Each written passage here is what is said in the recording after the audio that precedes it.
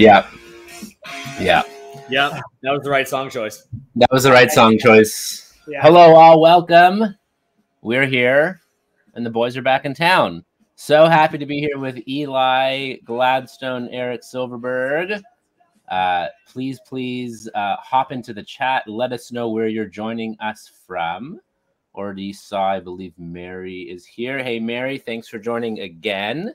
Hop in the chat. Let us know where you're from. Let us know where you're joining us from. And even what you're hoping to get from this session with us today. Speak up and speak well with Eli and Eric from Speaker Labs. I'm so pumped to have these two fine gentlemen here because they're very, very close personal friends of mine. Eli and I literally grew up together, spending summers together at an amazing summer camp called... Right off the bat, you're alienating me that I didn't grow up with you for as long as Eli?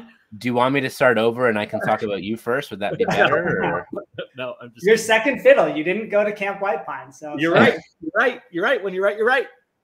Amazing. And Eric, you and I met in university at Western. Sure did. University of Western Ontario, though you're a brother from another. We have so many common friends and we clicked immediately. Yep. And these are two of the most genuine and generous people that I know. Eli, Eric, and I, we've made it a point to come together for lunch or a meal or a Zoom conversation. If it doesn't happen like once in 6 months, we start just like shaking and doing weird stuff, and then we come back together. And they started their careers lecturing at business school at Western, fell in love with it. Like it's a job they're made and born for, did some work in the corporate world, and they're like, we can do this. They have a passion for presenting, a passion for teaching and entertaining and educating. And so they've started Speaker Labs, which you guys have been doing for how many years now? We're coming on 6 in August. Our founding date, I believe, was August 6th. So it's our champagne birthday, I guess, coming up on August 6th this year. So 5.5, 6 years now. And you can drink champagne when it's the 6th year anniversary of a company. Yes. A little bit different if you're turning 6, as my daughter is actually in a couple weeks. But so they've been doing Speaker Labs for 6 years, and they literally are world class at helping people become better, amazing speakers. So I'm passionate about speak up and speak up cultures and how we can create these environments where people feel safe to speak up. These two gentlemen are so good at, all right, once you're ready to take that stage or step in, whether it's in a one-on-one group or a big platform, that you do it and you do it well. So we're going to chat about their work. Eli and Eric have some surprises up their sleeves as well, and use me as a guinea pig because I like to do that, and help us learn by trying some games and stuff out. So I really don't know what they're going to do, but they're going to do it. Eli, Eric, any other opening words or just things you want to bring into this before we talk about your work, talk about why it matters to you, how you do it, all that fun stuff? I don't know. I mean, I'm excited to chat about what's important to you and about what's important to us, speaking up and speaking well, and seeing how they blend into something that hopefully is super helpful to everyone that's watching. So, I mean, thank you for the kind intro. The feelings are definitely mutual. And I say we just dive in. What do you think, Eli? Anything else to add on your end? Yeah, let's do it. Thanks for having us, and thanks for the kind words, Sheds. Appreciate it. Let's do this. Amazing. So, so good to see so many people. We have Frank here. Hey, Frank from Chicago. Afsal from Dubai. Very good. Frank in San Jose. Feel free to keep checking in. And also, please post your comments. If we come up with resources that we share, we actually don't have an ability to type into the chat. So feel free to do us a favor. If we talk about books or resources or anything, feel free to put links and everything in there as we go. And ask us questions too, right? Yes, of course. Please. And ask us questions, share your reflections, share your comments, both on how we speak up and how to do it well once we do speak up. And Frank's already got one in here, which I love. So, Eli, Eric, can you guys tell me more of what got you hooked into this work of being better presenters, being better speakers, and what it is that you love about doing this work? Great question. I mean, I think that for me, I know I can speak on behalf of Eli too. We went to business school for the same reason everyone goes to business school, which is we envisioned like becoming consultants or bankers or something. And instead, when we had this opportunity to step into professor or faculty member roles at the very beginning of our career went down a totally different path than we expected. And I don't know exactly what it was about it. We weren't motivated by any bonuses or anything like that, but we just wanted to make the classroom experience for our students absolutely incredible. And we quickly realized that the only way to do that, because the curriculum when we were in academia was set for us, the only way to do that was through our communication skills. That was it, because the lessons we were teaching, they were set. So all we could do to make the classroom an amazing place, an entertaining place, a lively place, and most importantly, I think a place that people look forward to coming to every day, which is not the case with a lot of schooling, right? That was to become amazing communicators and use those communication skills to make the classroom an incredible place. And we quickly fell in love with teaching, with public speaking, and with, I think, is sort of becoming its own buzzword today, with edutainment. Yeah, with making sure that when we were teaching something, people were... we engaged everyone's pants off so that people didn't even realize they were learning, right? People had no clue. They didn't even have to study for their exam because they were paying such close attention the first time they heard it, because we made the classroom an engaging space. And so that was when we first fell in love with teaching and with public speaking. We couldn't stay in academia forever. And we realized after working in tech for a little while that the only thing we're good at is public speaking, and we miss teaching. So we figured, let's teach people how to be better public speakers. And I think that, you know, for us, it started in a classroom, but public speaking has so many different applications. You can use your public speaking skills to motivate, to inspire, to educate, to sell, to persuade. You even use it in your personal life for a wedding speech or a eulogy or a toast or whatever else it might be. And so all the things that we learned to make us better public speakers in the classroom, we quickly realized those same things apply for any public speaking scenario. And we love teaching people how to get better at it. Nice. Yeah. Eli, what else? I mean, that was an amazing, robust answer besides the engaging people's pants off. I think that could be maybe misconstrued. Yes. Okay. Yes. Engaging people's pants on. Even that, it's questionable. Yeah. Sorry. I'll just, I mean, Eli, I mean, obviously anything to add, but I'm also curious about, you know, when you guys are in the laboratory and seeing people improve and make breakthroughs. I mean, what is it that you love about this work? And of course, anything else from that journey that Eric just shared that got you into doing this? Yeah, it's interesting. I think public speaking is interesting because it taps into fear, and fear is something that's kind of ubiquitous to our species. It's very rare to encounter a human who doesn't experience fear. And public speaking is a window to tap into some of those really deep psychological things that a lot of people face. And so for Eric and I, it's really fulfilling to help people build a skill that is so useful in so many contexts and so malleable to so many different contexts. And at the same time, it gives us a window to help people build confidence and courage, which is itself a skill that can be used in situations way broader than public speaking. Yeah. So that's a huge component for us, is the ability to talk about some of the most deep and rich and profound elements of human experience. And then the second thing is Eric and I, so we worked in academia and then we worked in tech for a little bit. And one of the things we noticed when we were working at this tech company was hyper growth. We grew from like 30 people to 150 people in 2 years.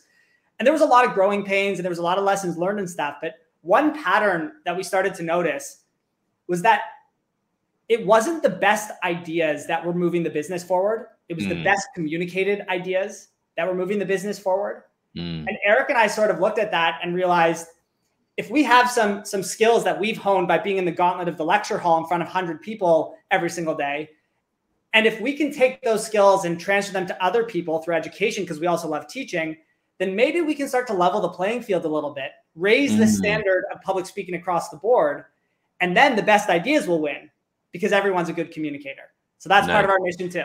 I love that. All we have to do is train every single person on the planet to make that a reality, right? Yeah. Well, but I think one of the things that's fun, though, is that there are some of us who are naturally more gifted as communicators or orators or storytellers. I mean, I think of the story of Steve Sasson, who's an engineer at Kodak. He was the guy in 1975 who literally invented digital photography, like invented it. And he shared it with the board, and the board freaked out. The executives on the board freaked out because it was going to cannibalize traditional, very vertically integrated film sales. And they went, no. And I'm like, what if he was a more persuasive speaker? Like, I've never met the guy. He's an engineer, so I make up some stories. Or what if he could partner with? Because I think I think a couple of things. I mean, we are a fable-based, story-based species. Like, we learn through story and we move through story and experience.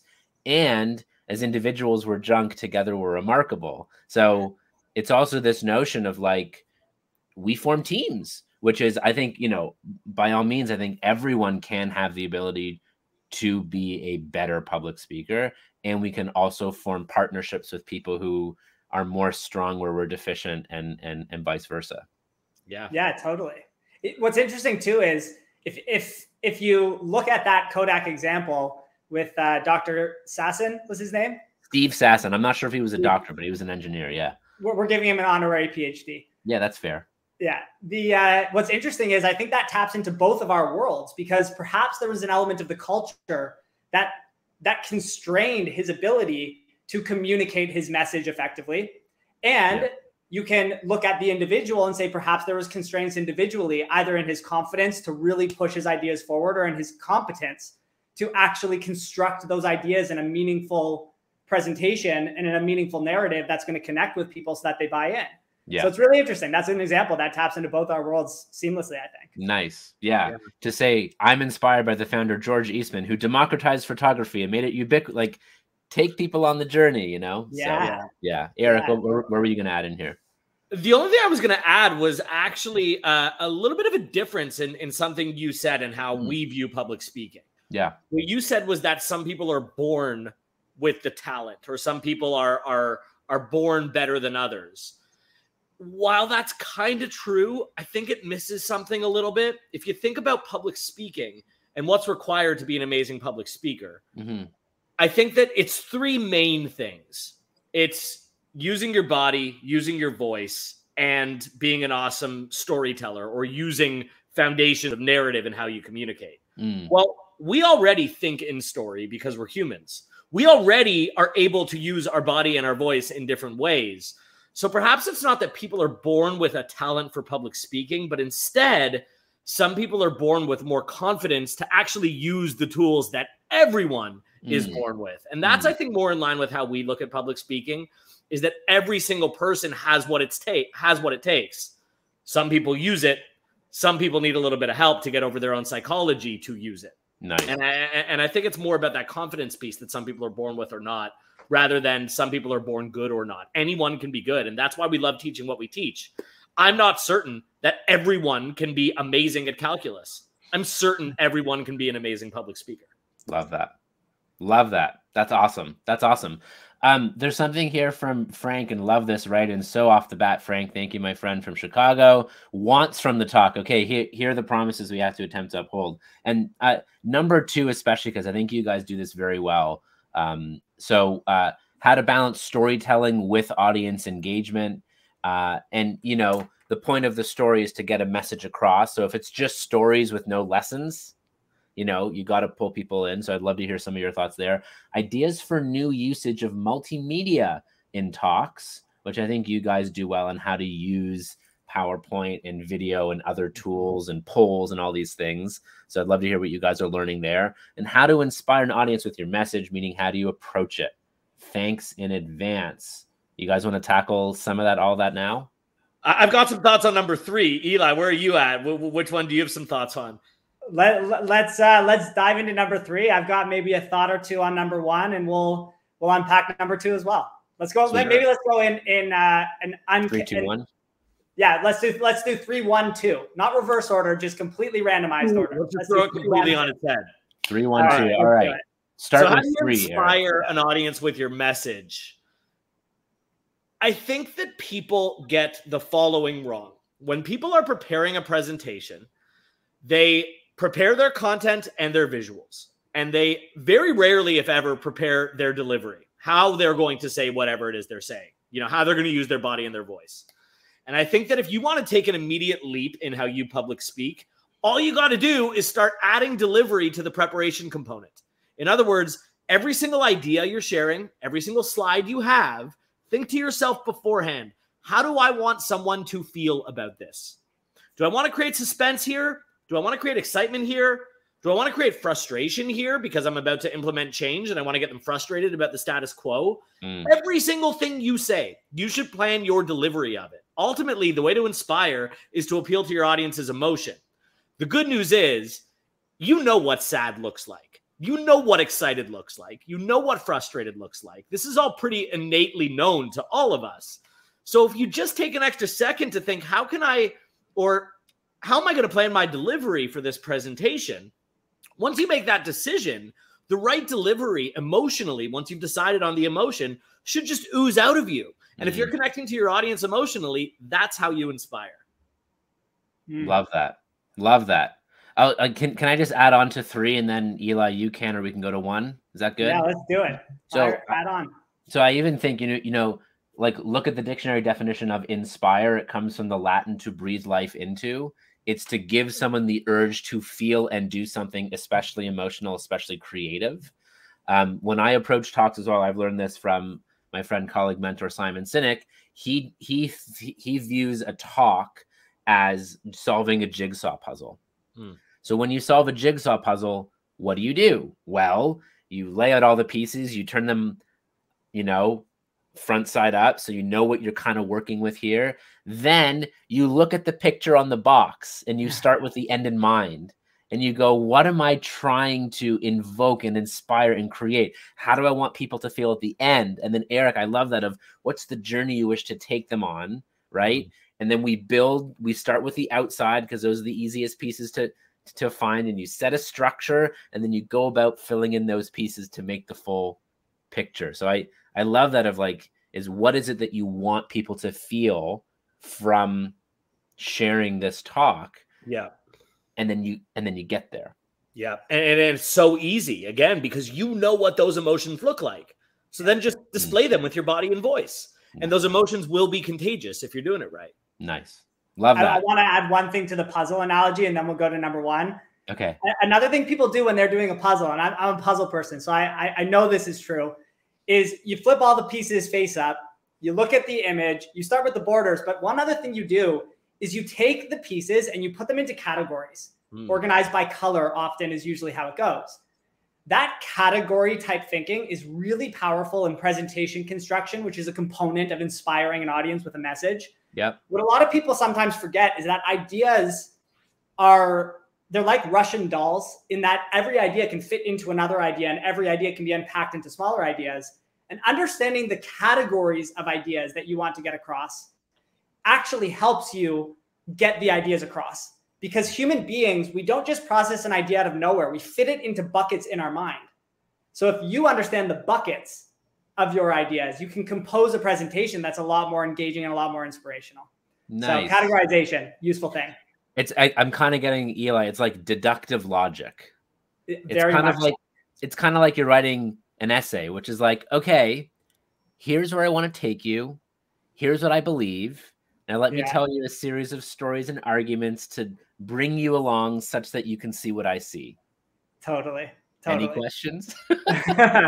Cool. All right. I'm putting Frank's awesome set of questions up here. So we answered, I hope, 3. Let us know how we did, Frank. I saw some good response already, but keep the comments and questions coming, everyone. This is great. I think we were going to go to 1 next. Is that right, Eli? How to balance storytelling with audience engagement.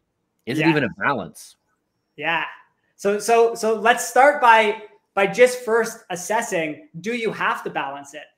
And if we think about stories come in so many different shapes and sizes, from a tiny little experience you have one morning that you share with your friend or significant other or colleague, to an entire series of a TV show like Game of Thrones, right? Stories come in different shapes and sizes. And often when we think of stories, we jump to Hollywood.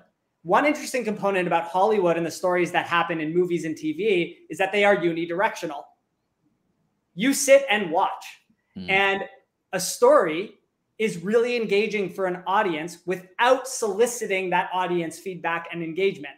It's very possible to make a story super engaging for an audience. That's why people will sit through 3 hours of the Titanic, because the story is good. So before we talk about how to incorporate audience engagement and find the balance, because there is utility to engaging an audience, that's for sure, especially like when speaking. But before we get to that, let's first acknowledge, if your story is good, the requirement to get audiences involved is less necessary, because they will be engaged by the story. People will project themselves into the narrative, they'll experience it, and that's a powerful thing. So if your story is good, the need for audience engagement, less necessary. But how do you engage audiences as a balancing point to storytelling? Because if you're always unidirectional in public speaking, you might be missing an opportunity. So one of the things that Eric and I do, and this is a very specific tip rather than a macro perspective, but every story has some sort of topic. And that's not the idea you're sharing. That's the topic of the story. The idea could be about failure, but the topic of the story is skiing. It was an experience from your life skiing, but the point you want to make is about failure. The topic is something that you can engage audiences on in a very lighthearted way that doesn't force people into something that's too complicated. So if I'm ever telling my skiing story, I always will ask the audience, who here is a fan of skiing? Bunch of hands go up. Who here hates skiing? Who here has never skied before in their life? Cool. Regardless of whether you've skied before or not, I want to tell you about an experience I had in 2009. And then I dive into my story. So you can actually engage audiences on the topic of a story. It's lighthearted. It's fun. People think audience engagement always has to be super valuable, but actually engagement is about connection. It's about human experience. So connect on the topic in a fun, lighthearted way, then dive into your story and make sure your story is really engaging in and of itself. Yeah. The only other thing I'll add is getting audience engagement when you're public speaking is hard, because there's a diffusion of responsibility when you ask many people a question at once, right? That's why when you've been in an audience before, a public speaker has gotten on stage and they say, hey, how's everyone doing today? And then crickets, right? It's like the worst thing in the world. But what you can do, even though you are on stage, is you can start breaking your audience into audiences of one and ask individual people questions, have individual conversations with people in their audience. They will respond. There will be no diffusion of responsibility there. And everyone else will love engaging or watching that conversation just the same as people are watching us have this conversation now. So if you want to engage your audience even more, try dividing your audience into audiences of one and engage individuals on a topic and let everyone else watch that engagement happen. Nice. Love that. A couple of things, and then we can go to the multimedia. A couple of things that come to mind. I mean, context is everything. And, you know, like when I prepare for a talk or a presentation, I'm always trying to understand what's the context, what do they need. It's also why I love Q&A, because I can share, all right, here are a couple of ideas. We're talking about speak up culture, we're talking about leadership, or we're talking about the use of story, whatever. And I love that interaction because I'm actually hearing what it is that they need to hear and what's their context that they're in to make it instead of a one-to-many, it actually feels more like a conversation, something I love. The other thing I love to do is, it's just a fun little thing, is asking people, you know, who here loves skiing? Who here doesn't love skiing? Who here does not like to raise their hands when prompted to in public sessions to get people going? And then I pointed them and I said, "Made you." Any other thoughts there on Q&A and context? And then we can talk about multimedia as well. I think that's all that I got. I'll share one thing on Q&A. A lot of people are afraid of Q&A, talking about the fears and stuff that go along with public speaking. Yep. And a huge realization that Eric and I have had that has really shaped our experience of that component of really high stakes presentations is people have a misconception. When a question is posed, they think an answer is required. That's not true. When a question is posed, a response is required. An answer is not. You have to respond and acknowledge that the question was asked, but that doesn't mean you have to answer it. And I think when people are in a public speaking scenario, there's a baked in sense of authority. And so people then feel they're supposed to have all of the answers on the planet, especially if it's a topic they're supposed to know a lot about. But Eric and I don't know everything there is to know about public speaking, nor will we ever. We obsess over this every single day, and we still don't know everything there is to know and won't ever know everything there is to know. So people will stump us and people will ask us questions we don't have answers to. Always respond, but you don't need an answer. That's a helpful realization that I've had, and I know Eric has had too. That's right, Eli. I love that. It points Eli to vulnerability and accountability. Totally. You're right to say that is a great question, and I'd rather answer honestly than answer with fake information. Here's what I do know, here's what I don't know, but I'm saying out loud to all of you, this is an incomplete answer such that we can complete it by the end of the week. Thanks. Yeah. Totally. Very good. Okay, and then finally, multimedia. Frank included ideas for new usage of multimedia in talks. I have a couple of ideas. I'd love to hear from you both first.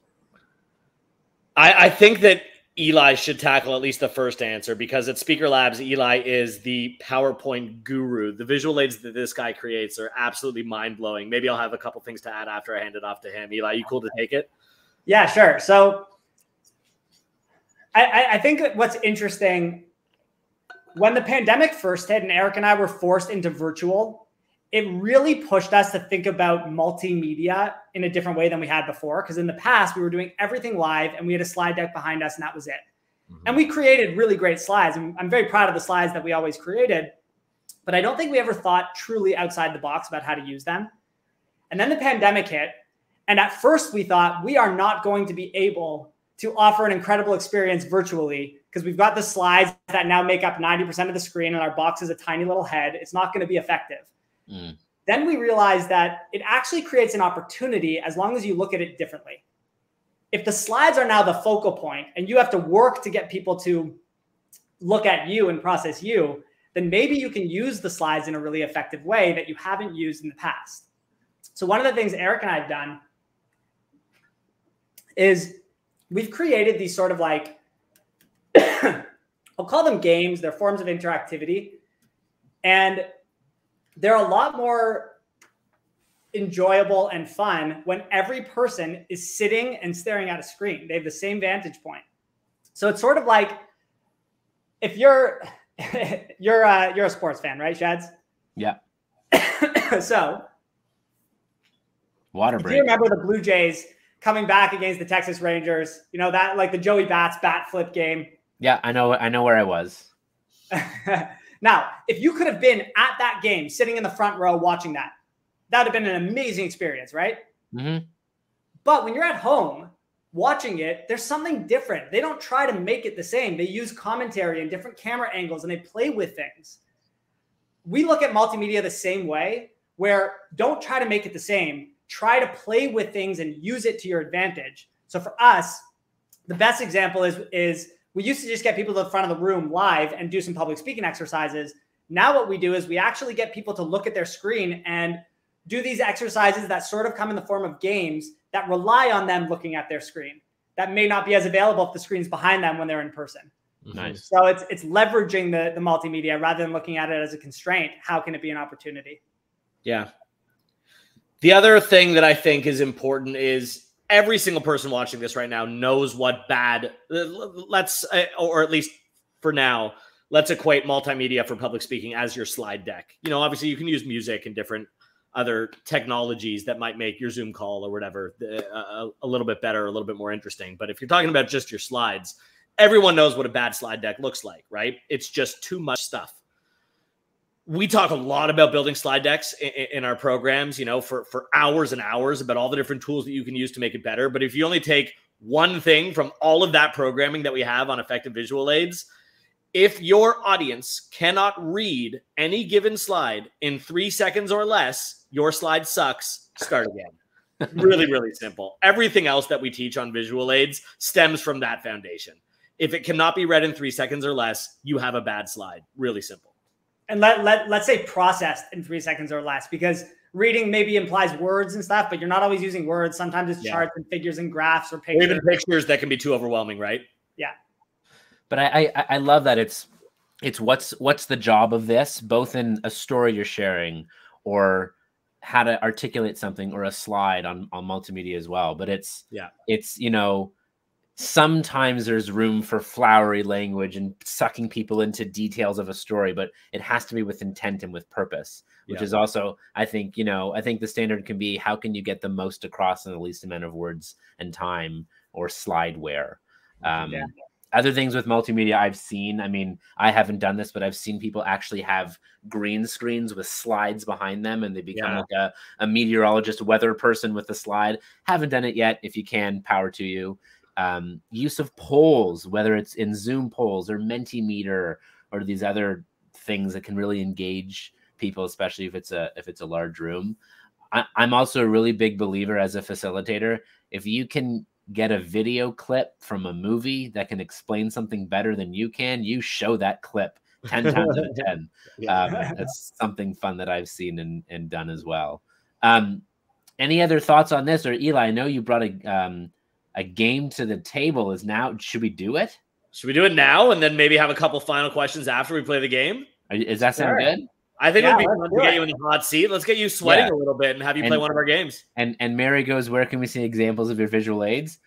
Right now. This maybe isn't the best example of our visual aids. This is more a game for fun that we've got for Sheds here. But Mary, if you're interested in our visual aids, the best way to see it is to come to one of our programs, because that's where we use them, and we often use all of the tools and tricks and perspectives and strategies that we teach people to make our slides really awesome. But we don't really have that many public displays of our slides, do we, Eric? No, I think that we use each form of media that we're using as it's intended, right? So our slides are not on our website. Our website is built as a website. Our online programs have animations, and our in-person programs use visual aids. So, I mean, I think that, yeah, you can't really find our slides online. You got to come to our program for that. You can find a lot about how we look at branding and making things look beautiful online, but how that applies to a visual aid for a presentation is going to be a little different. And just Eli and Eric, for Mary and anyone else who wants to learn more, it's speakerlabs.com. Is that right? Nope. .ca. Speakerlabs.ca. Good old Canada. Yes. Speakerlabs.ca.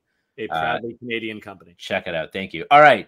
Eli, Eric, I'm in your capable hands. I have no idea what's coming here. So this is true improv, I suppose. Yeah, I mean, this is one of our favorite games. It's called PowerPoint Karaoke. I don't even think we invented it, but we've got our own spin on it. We are not going to get you to sing, don't worry. But what we are going to do is we are going to hit you with a slide deck that you have never seen before. We are going to change the slides with no warning whatsoever. And we want you to present to it as though you made the slide deck and this is your big keynote presentation. I feel like I'm on Jimmy Fallon and there should be like a Speaker Labs karaoke, like a theme song to this. You know, some people actually stop me on the street and tell me that I look like Jimmy Fallon. I think they're completely out to lunch, but I have gotten that before. So I'm glad you're kind of seeing it, I guess maybe in the way I speak. So, Shed, are the instructions clear? We are going to hit you with the slide deck. There's going to be no warning for when we switch slides, and you need to speak to it on the topic of... Wait, Eli, before you give the topic, I do want to say one other thing before we get into the game, because the reason these types of games are useful is because, and Sheds, maybe if you can speak to it a little bit, it would be nice to hear. Human beings are afraid of what other human beings think of them. That's par for the course. That's baked into the human OS. It's part of the operating system. And even people who have put themselves in front of other people a lot, they still can feel that stuff. It's the ability to not get rid of those feelings, but to move forward when those feelings are present that differentiates the best from the rest. And so part of the reason we like this game is because it is inherently unpredictable, which public speaking can be. It evokes a little bit of that feeling of uncertainty and ambiguity and nervousness. And so maybe you might be feeling a little bit of that before going into it. How am I going to come off on this live session in front of a lot of people while it's being recorded? Thanks for the reminder, Eli. Yeah, that's great. No, but it's an important reminder, Shed, because you are a professional public speaker, and even you have those feelings. Yes, right? for sure. So no one is immune to those feelings, and I think it's how you navigate them that's important. Yeah, and just to tell you, Eli, and for everyone out there, like, this is the thought process that's going through my head, which is like, oh, and then I remind myself, it doesn't need to be good. This is an exercise. This is a game. This is learning. Just have fun with it. So anyway. I'm going through that right now just to play out loud what my inner monologue is. But this is why it's so important to talk about, because I think a lot of public speaking programs or videos online, they talk about the tips and tricks for what to do, but they don't talk about the stuff that actually empowers you to do it, which is all up here. And the reality is, if you look at this and put a lot of pressure on it, like this game is going to make or break my career, you've added fangs to the situation that doesn't have any fangs. Yeah. Right. Yeah. So part of the things that I want to do before we get into the game is just let everyone watching know fear is the inhibitor to great public speaking, way more than strategy and competency and tips and tricks. You can have all the best strategies in the world, but if when a situation like this pops up and you've got to speak in front of people and you have no idea what's coming and it's unpredictable and it's uncertain and it's ambiguous, if you get in here and you start worrying way too much about what people think of you, that will constrain your ability to speak way more than a lack of strategy. Mm-hmm. So that's why we wanted to play one of these games, is to give us an opportunity to talk about some of that stuff. And even the professional speakers we work with, the people who lead very large companies that we work with, they experience this stuff too. And it's important to acknowledge that experience, but move forward anyways. Nice. So love it. Love it. With that, we are going to give you a topic. Okay. The last slide you'll see in PowerPoint karaoke looks like this, where you can wrap up with your final thoughts. And what I'll say before we dive in, Sheds, is you've probably heard the classic Maya Angelou quote, people don't remember what you say, they remember how you made them feel. Mm-hmm. Eric and I have our own little tweak on that, which is people do remember what you say. They just remember what you say differently based on how you made them feel. But if you can make people feel something, bring them up, bring them down, take them on an emotional journey, regardless of what you're saying, that's some good communication too. So we will put the first slide up. We'll give you your topic. And we want you to speak. It's not more than, a minute, maybe minute and a half, nothing crazy. But we want you to give us a presentation about advice to your younger self. Okay. And we'll count you down, Shed. You can start in 3, 2, 1. Advice to our younger selves. It's always fun to look in the mirror and to look behind and see what we've learned based on how far we've come and where we've come from. And so as we go to my next slide here, it really behooves us to look at perspective. When we look at things from outside ourselves, when we elevate up to the balcony, go up to 100,000 feet and see the curvature of the earth, the curvature of our lives, of our experiences, and to reflect that back as we see forward. Now, let's talk about the elephant in the room, because there is an elephant in the room. What's this wisdom? How can we go forward and behind and actually learn about this stuff? What is the elephant in the room here? Well, the elephant in the room here is that it's better to be more like Jim Carrey than it is to be like Biden. Embrace your inner quirk. Be funny. Liar, liar, pants on fire. Great movie, by the way. Not talking about Biden. The elephant in the room is that it does make sense to bring in humor, to take people on a journey with you as you go. I'm just going to pause here because silence is effective. Chocolate ice cream, the cherry on top.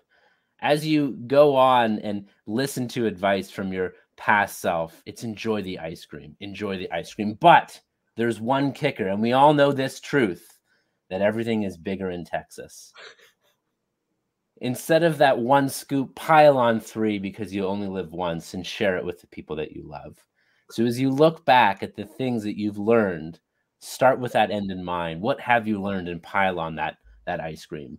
These are the final thoughts, because I was one slide ahead, which is the advice from your former self. Embrace humor. Your advice from your future self. Embrace humor and pile on 3 scoops of chocolate ice cream, because it's always more enjoyable. Mic drop. Thank you. That was awesome, Shed. And that is we have a whole bunch of public speaking games that we make people play in our programs.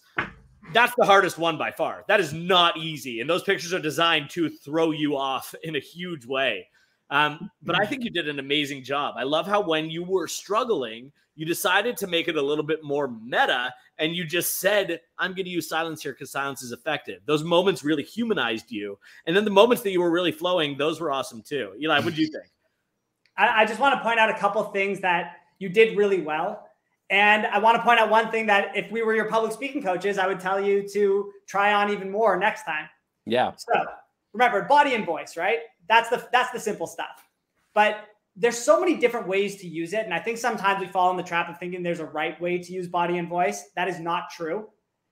Really what matters is using these tools like you. If you can show up on stage the way you show up when you're having dinner with your best friend, that's a good thing. So there is no right. But I do want to point out something you did that is a very good thing to use for a lot of people some of the time. Mm-hmm. And that is specificity in your gestures. A lot of people will use gestures, but they do like the palm up, palm down thing.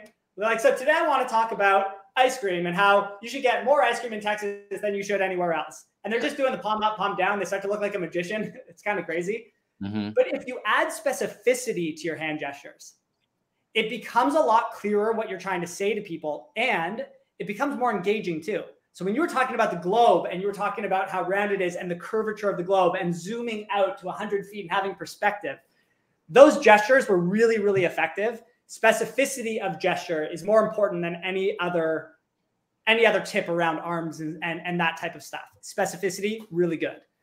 One thing that I think is an area where you could have done it a little better is you said, I'm going to pause now because silence is good. What if you just paused? It's very funny. Eric and I talk to a lot of people about a lot of different things, but when we get to talking about the expression part of speaking, not the composition of narrative, not the storytelling, not the slides, the expression, silence is one of the biggest enemies that people run into. They either fill it with verbal glue, like the ums and uhs, that sort of stuff, or they rush through silences, or they try to hedge their silences with some sort of caveat. I'm going to be silent now, or they try to bake it into the content, pause for effect. But really, if you just pause in a conversation, if you just pause for way too long, people will want to fill that space for you. But in a one-to-many context, a presentation, public speaking,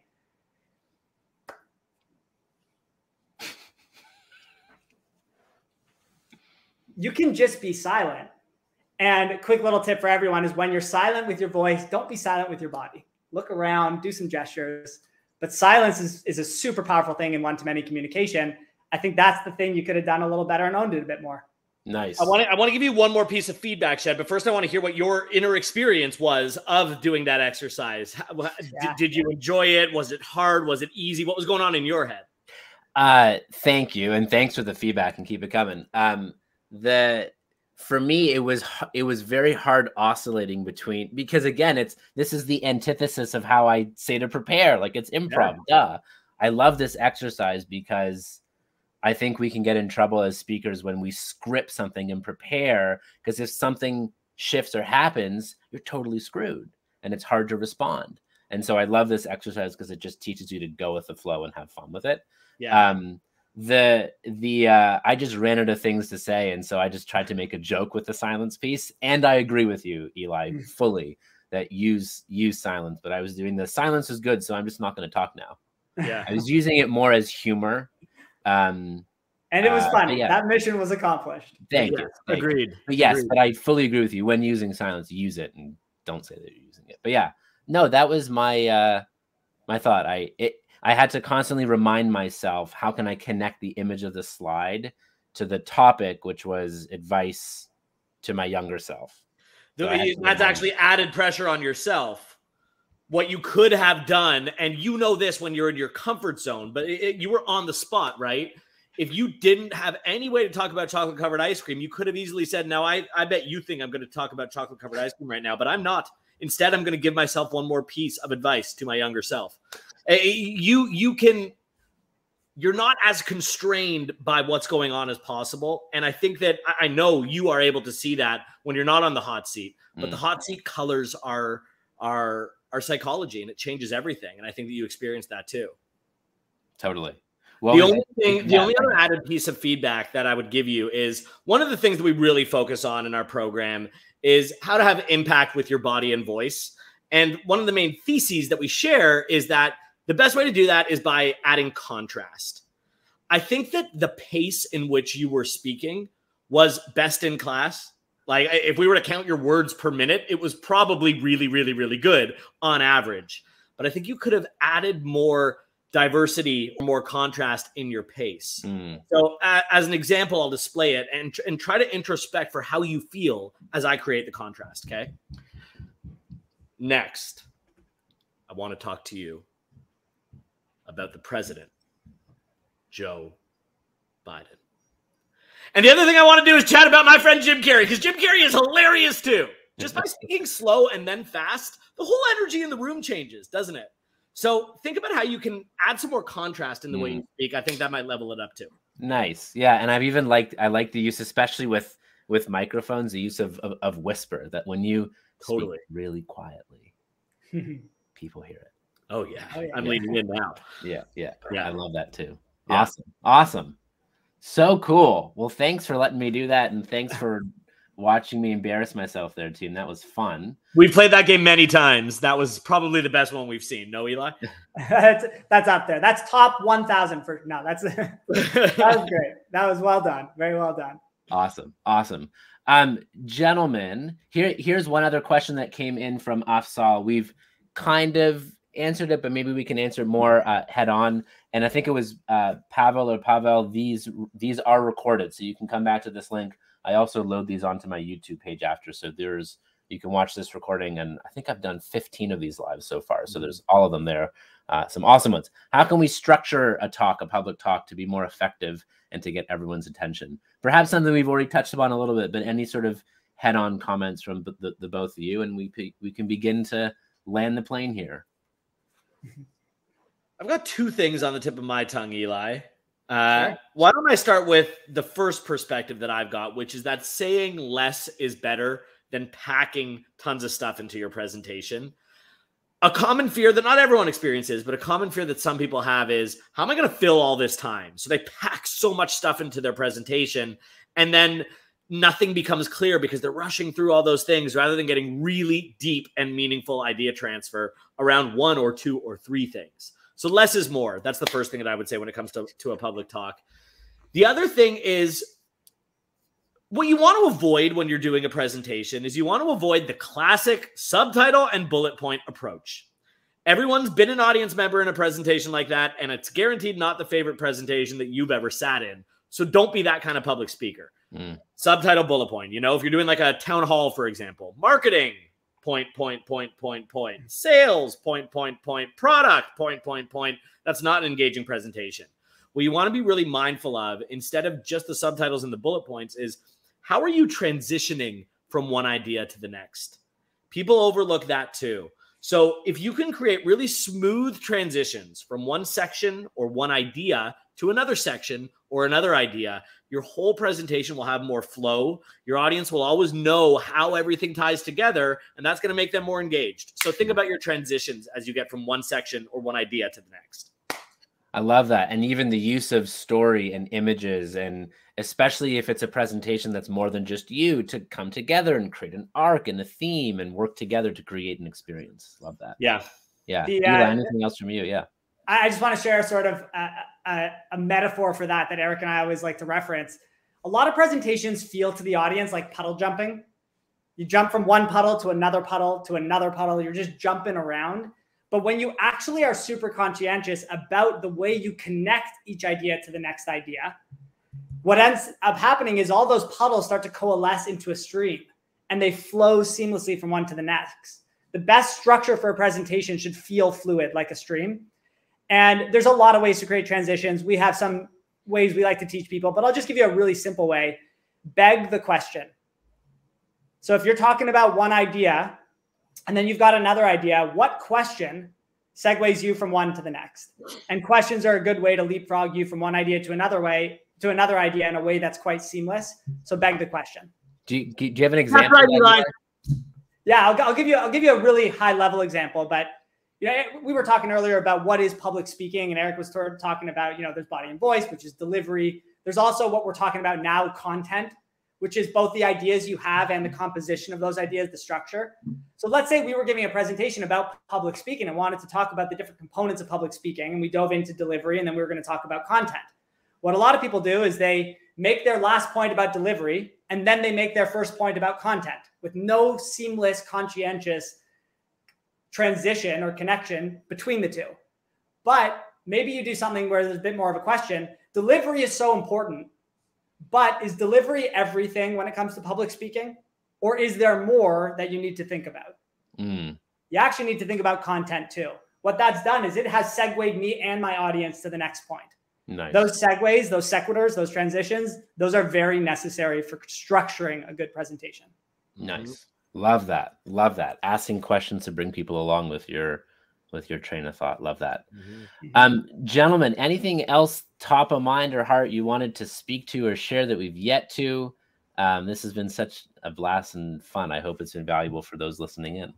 I always love hearing from other people who are such good and such frequent public speakers like you. So Eli and I, we think about public speaking all day, every day. And what that sometimes does is that makes us have blinders. You know, we only think about what we're doing and our curriculum. But you yourself, Shed, you're an amazing and a professional public speaker too. So I'm curious if you had public speaking advice, if there was like one silver bullet that you could offer on the topic, what would that be? Because maybe it's something that Eli and I have been overlooking a little bit as we've created our own curriculum and you know, our own thoughts on how we help people. The one thing that a mentor has taught me, so a couple of things spring to mind, and both came from mentors. So one is particularly when I'm getting those nerves, or, you know, sometimes I'm doing a lot of public speaking, if it's Zoom or I'm traveling, and it can be tiring. And I remind myself, show up to give, show up to serve, show up to give, show up to serve. Like just a little reminder to either get over the fear or get into how can I show up and not make this about me, even though the spotlight might be on me, is show up to give, show up to serve. And that sort of, you know, I'm not a believer in fearless. There's no such thing as a fearless. We can fear less, or we can, you know, if it isn't for fear, we'd have no need for courage. So show up to serve, show up to give really helps. The other is it's not about perfection, it's about progress. So Drew Dudley, who's a great speaker, taught me that there's the talk that you want to give, the talk that you end up giving, and the perfect talk you give to your steering wheel on the way home. Which is, like, there's always something at the end, oh, I should have, or I could have, or I didn't. And it's like, no one knows except you, and just do what you can with the time you got to make some progress. And I'm so glad I asked, because now I get to use that analogy too. I love that. Yeah, that's good. Yeah. I have a question. If there's one question that you would love to have the answer to take your public speaking to a whole new stratosphere, or even one increment better, what question would you want to have answered? Not to say that we're going to have the answer, but I just would love to know, like, what is the next step for you, and what seems to be a challenge or an obstacle in the way that could be simplified for you or something. Yeah, that's a great one. Something for me is, you know, part of my strength, I think, as a speaker is going with the flow and improv and, oh, I didn't expect to share this story, but it's just come up and it's perfect, so I'm going to share it. But for me, it's that balance between structure and planning and what am I going to do. It's actually why I like a PowerPoint presentation, because if I don't have a PowerPoint, I just kind of go and I hope. So for me, a PowerPoint really helps keep me focused and structured. So I guess for me, the question is how to balance going with the flow and sharing the stories I want to share with structure that doesn't hinder me. That makes sense? Yeah, it's a great question. It's not dissimilar from the question about structure in a sense. Yeah, I think there's a lot that can go into that, and I'm sure Eric and I can dig in and really try to unpack strategies and insights there. I will share one thing that could be useful for you. Who knows? But and then I would love to tackle Vipin's question about forgetting stuff. So maybe we'll talk about both. But if you're ever going somewhere and you've never been there before, you put the destination into Waze or Google Maps or something, or MapQuest if you're real old school. But you put the destination in, right? And then it gives you directions to get from where you are to where you're going. But the directions, they're always focused on the pivoting points. When you get into your car and start driving, it says turn left here. And then it doesn't say now go straight, go straight, go straight, go straight, go straight, go straight, go straight, go straight, go straight, and now turn right. It just tells you turn left, and then it tells you where to turn right. I think when you're looking at all of your content in your presentation, if you are super clear, and I mean like crystal clear on what the pivot points are, what those transitions are, then everything in between, let's call those the straights, that's where you can have some freedom to run. But it's the pivot points that you need to know intimately, because that's what keeps you on track to get to your destination. So I think that's a decent mental model for how to blend a little bit of freedom to improvise and structure. Even if you don't have slides, if you have the pivot points anchored in your mind, that can be helpful. It's kind of like, here are the things I need to do, and there's sort of some wiggle as you go there. Yeah, that's cool. Yeah. Neat. A great question from Vipin. I forget my stuff before presenting. How to remember the content? I've got some thoughts, Eric. If you have any, you can feel free to chime in first. The only thing I'll say to start is that it's okay to forget what you were going to say. If you're sitting around having a conversation with your colleagues or with your friends or with your family and you forget what you were going to say, what you do is you say, damn, I forgot what I was going to say. And you just move on.